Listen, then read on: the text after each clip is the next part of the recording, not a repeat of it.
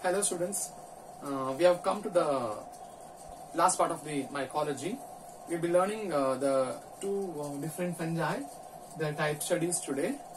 One of them is Agaricus and the other one is Fusarium. Agaricus belongs to Basidiomycetes class and Fusarium belongs to Deuteromycetes class. So these are the two important fungi which we are left with. Agaricus, when you consider Agaricus, it is the economically important fungus where we produce of course the mushroom for consumption, edible mushroom. Okay, and Fusarium is said to be a Deuteromycetes fungus which is present as a saprophyte as well as it can act as a facultative parasite in the soil. It can also be infectious in plants. Okay, so we will conclude with these two different fungi as a type study. So let me go with the preparation of materials what I have for the fungus. Let's start with Agaricus. Okay, so Agaricus is said to be growing on wood. Okay, you can find it in the fields, in the soil, in the open lawns, woods. You can find them growing, and also we cultivate it on compost, soil-based compost. We cultivate this. I think we would see these mushrooms available in Bangalore and many places. We have this edible mushroom available. Okay, the other edible mushroom is Pleurotus. I think you know that. The other one is Pleurotus, and this is Agaricus, the button mushrooms, which grows on the soil also. Habitat. I'll come back to habitat: soil, field, lawns, etc.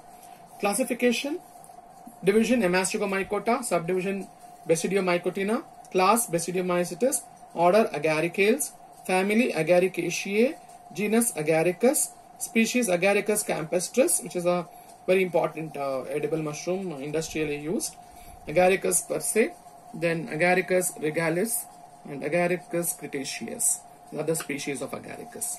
So we'll go with the next step of study. Coming to the mycelium. Mycelium is uninucleated initially, called as primary mycelium. By somatogamy, I have taught you about somatogamy, which is a part of the sexual reproduction methodology. Somatogamy, it forms a secondary mycelium. Okay, and then it develops a fruiting body called basidiomata, which is a tertiary mycelium. So what do you see here? Basically, the mycelium is branched and has a very well developed septum called dolichopore septum. I've told you about dolichopore septum where there's a parenthosome and a covering. Okay, which is a regulated cytoplasmic flow will be there from one cell to another. Okay, and this whatever signified here is a diagrammatic here. This is the primary mycelium which is uninucleated. Two different primary mycelia fuse together, somatogamy, and then the two nuclei will lie in the mycelium now called a secondary mycelium. Secondary mycelium, the cell will give rise to a basidium in which the two nuclei will be there. This is called as a basidiomata, which is giving rise to basidiospores in future. So primary, secondary and tertiary mycelium. This one is called tertiary mycelium. It's a key character of Basidiomycetes class. Coming to the asexual reproduction. So the fungi asexually reproduces by fragmentation. Okay, you can see that a fragmented mycelium will keep growing. But it has to become a secondary mycelium for further production of the fruiting body. Okay, coming to the same concept here. By sexual reproduction, primary mycelium, somatogamy process becomes a secondary mycelium and then gives us to basidium. The basidium will have two haploid nuclei. They will fuse to become, of course, by karyogamy, becoming a diploid, and again by meiosis, it forms 4, and then 4 basidiospores are formed. Please remember, in Ascomycetes it is different. There are 8 ascospores formed. In Basidiomycetes there are 4 basidiospores formed, but there is externally formed with the help of a sterigmata. Okay. In continuation with this, we will study the life cycle of the Agaricus, which is making depth of the study little more. You will understand the concept here. So this is a primary mycelium which is represented, followed by somatogamy, which is seen. Two different nuclei fuse, and this is a secondary mycelium where the basidium is formed. Karyogamy occurs, fusion of the nucleus. By meiosis, it forms 4 haploid nuclei in the basidium, and this 4 haploid nuclei lie in the vesicular basidium structure cherygmata will develop. Okay, and each nuclei enters one on cherygmata and forms a basidiospore. Right? These basidiospores are dispersed, and each basidiospore will germinate into a new mycelium. And by mitotic division, it forms many nuclei. Imagine every such a basidiospore will produce different types of primary mycelium, which is observed here. They undergo somatogamy and become a secondary mycelium once again. The secondary mycelium will develop a tertiary mycelium, where it can develop into a fungus like this. So what do you see here? The secondary mycelium is giving rise to a stipe. All are secondary mycelium structures. All are secondary mycelial structures. From secondary mycelium, it enlarges like this. It forms a stipe, it forms an annulus, it forms a pileus, and gills are present. In the gills, which is called the secondary mycelium, of course, in the gill region only, a hymenium will develop. Okay, a hymenium will develop, infoldings will develop, from where the basidia will be formed. And from the basidia, fertile spores are released. So, you come across the primary mycelium, somatogamy, secondary mycelium, basidium. Of course, you can find the karyogamy, meiosis and all. 4 basidiospores are formed. They germinate to form again primary mycelia. They, by somatogamy, secondary mycelia. Secondary mycelia can develop a fruiting body like this, which is called the button mushroom, which is divided into 3 parts, mainly stipe, annulus and pileus. Pileus is an umbrella-shaped structure. You can find ventrally the gills. The gills will give rise to hymenium with basidiospores formation. These basidiospores again germinate like this, forms a primary mycelium, and goes on. The cycle goes on. Okay. So Agaricus is said to be a very important, economically important fungus. Okay. This is very commonly asked in the examination, where they expect you to explain the life cycle of Agaricus. I think you got the concept. Basidiospores are formed in Basidiomycetes. Do not forget the terminologies: primary mycelium, secondary mycelium, basidium, basidiospores, with of course with cherygmata, and the secondary mycelium giving rise to the fruiting body, which is umbrella shaped. Hymenium gives rise to basidiospores, and the cycle continues. Coming to the next one, that is a study of Fusarium. Fusarium is said to be a soil saprophyte. Degradation is very common in concept brought by Fusarium. It's also called a facultative parasite because it infects plants. And as a biodegrader, as a saprophyte, it will rot the fruits, vegetables and all. It causes dry rot of potato tubers, soft rot of rhizomes like ginger and all. So it's a facultative parasite. Please remember, Fusarium belongs to the Deuteromycetes class. Okay, Deuteromycetes class will not have sexual reproduction. Only asexual reproduction is observed in this. It's an imperfect fungus. Other name is imperfect fungi. Okay, there can be a question asked. Explain about an imperfect fungi. You should write about Fusarium because that is what you study in your type studies. We have a lot of Deuteromycetes fungus, Alternaria, Sarcospora, Cladosporium, Trichoderma, all of them come under this. And very easily isolations can be done in the lab. Not only Fusarium, all the Deuteromycetes can be isolated. Coming to the classification, division Hemastigomycota, subdivision Deuteromycotina, class Deuteromycetes, order Moniliales, family Tuberculariaceae, genus Fusarium, species Fusarium oxysporum and Fusarium lycopersii. Because it's a final type study, let me tell you how to remember in the examination. First, write the class. You will know the name of the fungi. Remember the class. Class you write first, Deuteromycetes. Once you know this, you can write Deuteromycotina. And you all know that whatever you are studying in the type studies, all of them belong to Hemastigomycota. What is the meaning of Hemastigomycota? They produce non-motile spores. Okay. Order Moniliales, family Tuberculariaceae, genus Fusarium. And of course species you should write, oxysporum like that. Okay. Coming to the next slide, which tells you about the mycelium. Mycelium is branched, septate. Okay. And pink or yellowish white cotton is a very key characteristic in this particular fungus. So I'll just go back to your practical part of study. Fusarium will give white cottony growth in the medium. Go back to the Aspergillus and Penicillium. Aspergillus is called black mold. It goes with black colonies. Penicillium with green colonies, blue-green colonies, mainly green colonies. Okay, and Rhizopus is again cottony, just like Fusarium, but Rhizopus will raise up and give a lot of black heads, which is nothing but the sporangium. Here they don't find sporangium, just white mycelium will be there, which can be little pinkish tinge or yellowish tinge will be present in the colonies. Just like a white cotton, it will appear on the plate. Asexual reproduction is by formation of macroconidia and microconidia. So here you can see the mycelium is cylindrical, septate, okay, giving us a very short conidiophores. In this, whenever you mount it, you very rarely you can get it when the culture is very young. Otherwise, most of the times you will only see these floating microconidia and macroconidia.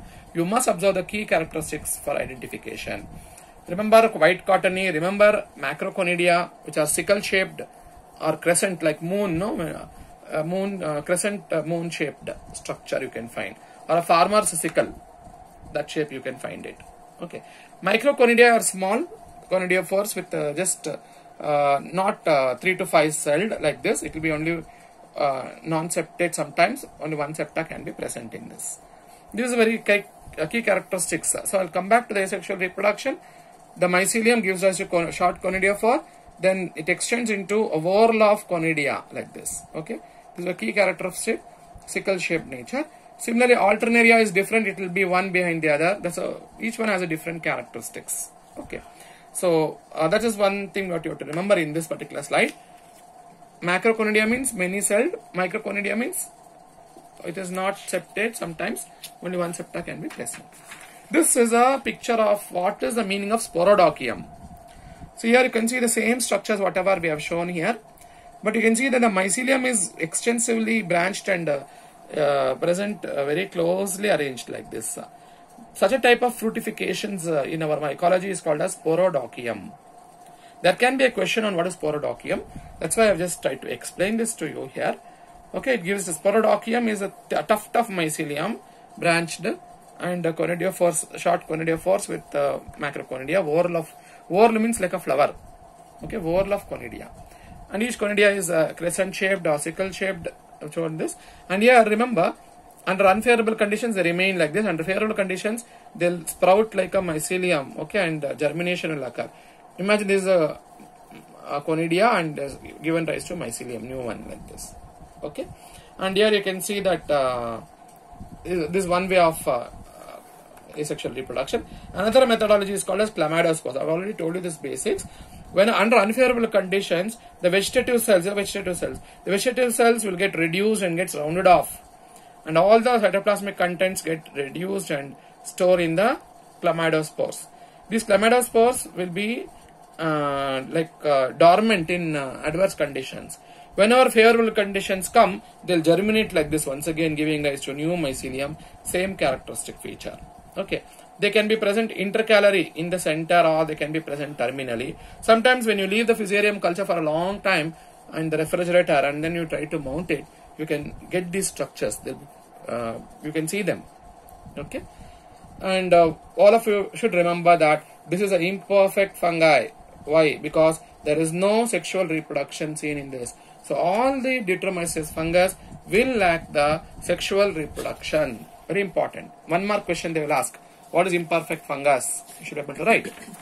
Finally, this Fusarium is said to be having importance in causing wilting of disease. Wilting disease. What is wilting? The plant gets dried up with no water conduction. Why? Because they will block the xylem vessels. See, the xylem vessels are becoming distorted and collapsed, isn't it? What happens is the fungi enters the roots, proliferates, enters the xylem vessels, and there's a ring of disordered vessels in the secondary xylem here. Okay, this type of a symptom is very important because farmers will lose many crops like cotton, tobacco, which is economically important, PGNP, arhar, that is, then tomato, banana, sugarcane, coffee. So these all crops can get infected whenever they see a symptom of dryness, wilting. Okay, that means there is no water conduction. Xylem is blocked. Because of the production of fusaric acid and lycomarasmin, the physiology is enhanced so that the plant cannot survive anymore. The plant will not be able to do water conduction. Transpiration is not possible, and what happens is it blocks it, and there's no water conduction actually. Because of that, drying of leaves is the main symptom. Wilting of disease. When leaves are dried, there is no photosynthesis and the crops are gone, isn't it? So that's why one should be very aware of this type of a infection. Fusarium is a saprophyte in the soil, enters into the plant, becomes a parasite. That's why it's called as facultative parasite. Expect such questions. What is facultative parasite? What is saprophyte? Like such questions can be asked, And what is fusaric acid? Proceed with Fusarium. So these are some of the importance about the Fusarium. Okay, I think with these concepts one has understood what is the importance of one of the economically important Agaricus and other one is Fusarium. And actually there is a work done on Fusarium other than these also. They have grown Fusarium, one particular species of Fusarium, which can be as a tuft of mycelium. That's Sporodocium what we consider, and it's an edible type of Fusarium species, okay, which in CFTRI they have worked upon this. They have called it as something like equal to meat, okay, it's a vegetarian meat like that, okay. So let's see if we can meet again for the next sessions. We'll be learning mycology is done with this, okay. We have learnt the various basics of mycology, the types of type studies. Please learn all these. In these fungi, one of them will come for 10 marks question. Short questions for 5 marks can come. Explain the haplobiontic life cycle in yeast. Explain the diplobiontic life cycle in yeast. Or they can ask sexual reproduction in penicillium. If you see the old question papers, you can get an idea. And coming to the classification part, there can be leaving the mastigomycota and all, they can just give you 1 or 2 marks questions from them. They no need to go in depth to there, okay, because your syllabus of BCU, whatever we have, will be according to that one. So please remember, anyway, you need to be strong in the study. What is Eosepta? What is Distrocepta? What is Pseudosepta? These are septa related. What is Cynocetic? Okay. Of course, branch mycelium, you know the character, that's different. But mostly they will ask, explain the mycelium, means structure and reproduction in a particular fungus, maybe penicillium, maybe aspergillus. Please remember, what is the fruiting bodies of different organisms, okay. And after that, I think next we will be meeting for the studies about bacteriology. I'll be mainly talking about the last part of bacteriology, that is the cytoplasmic inclusions, okay. After that we will go with the Burgess manual, part of Burgess manual, and what's the criteria for classification of the bacteria. So as we know, we have this coronavirus infection.